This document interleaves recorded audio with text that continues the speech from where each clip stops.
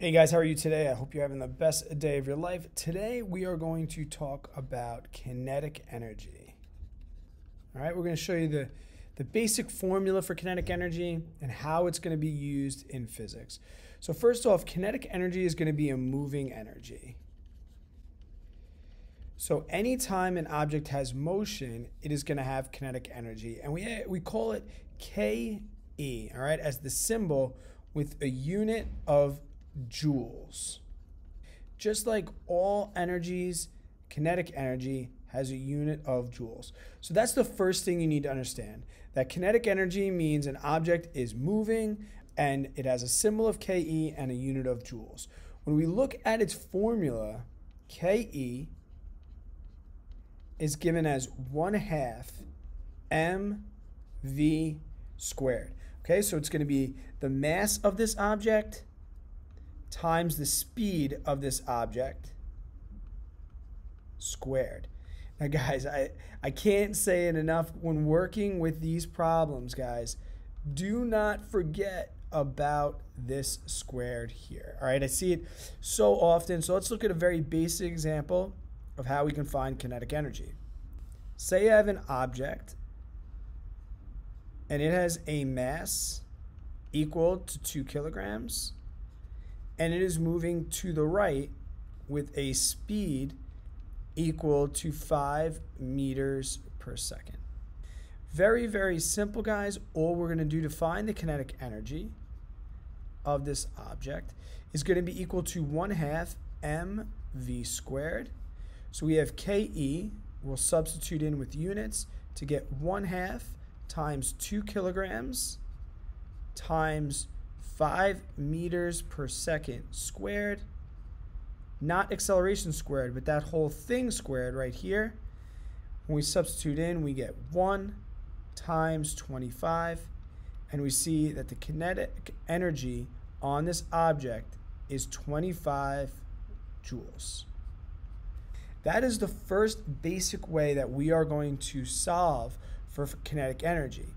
The next thing that we are going to be responsible for doing here in physics is we are going to sometimes have to look at what the change in kinetic energy is.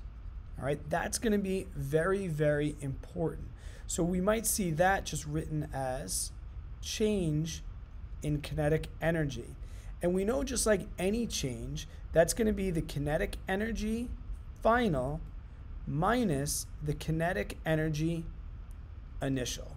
So once again, let's take a box and we'll say this box has a mass equal to 1 kilogram and currently it is at rest. Okay. But then it speeds up to a final speed equal to 2 meters per second. Now, I want to know what was the change in kinetic energy. So that's going to be Ke final minus Ke initial. So we have 1/2 mv squared final, minus 1/2 mv squared initial. So we start to substitute in now. 1/2, 1 kilogram. Its final speed was 2 meters per second. I just realized I had a little error over here. That needs to be squared minus 0. And I made the 0 because the initial velocity was 0 meters per second. We love those. So now we can say 0.5 times 4. The change was 2 joules. That was the change in kinetic energy.